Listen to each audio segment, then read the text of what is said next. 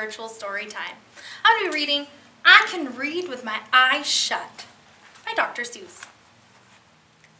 I can read in red, and I can read in blue, and I can read in pickle color too.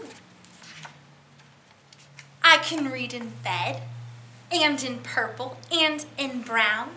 I can read in a circle, and upside down. I can read with my left eye, and I can read with my right. And I can read Mississippi with my eyes shut tight. Mississippi, Indianapolis, and Hallelujah too. I can read them with my eyes shut, and that's very hard to do.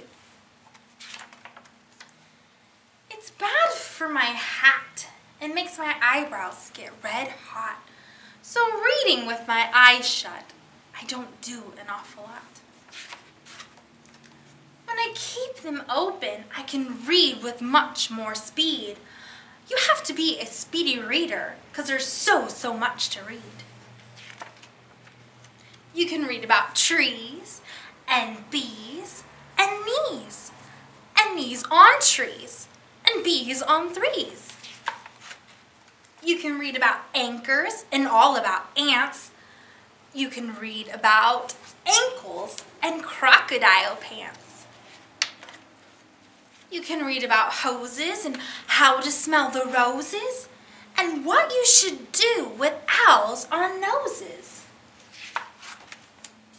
Young cat, if you keep your eyes open enough, oh, the stuff you will learn, the most wonderful stuff you'll learn about.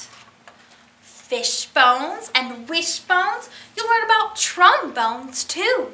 You'll learn about Jake the pillow snake and all about Flu the snoo. You can learn about ice. You can learn about mice.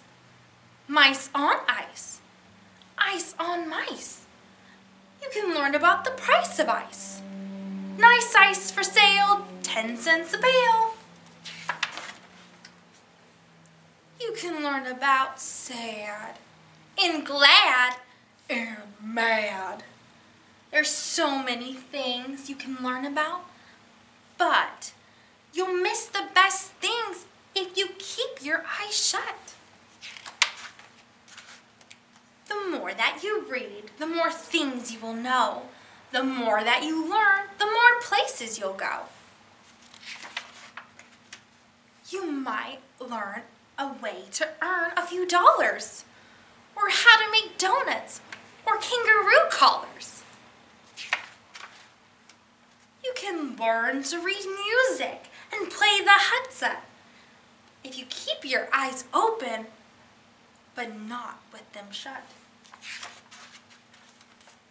If you read with your eyes shut, you're likely to find that the place where you're going is far behind.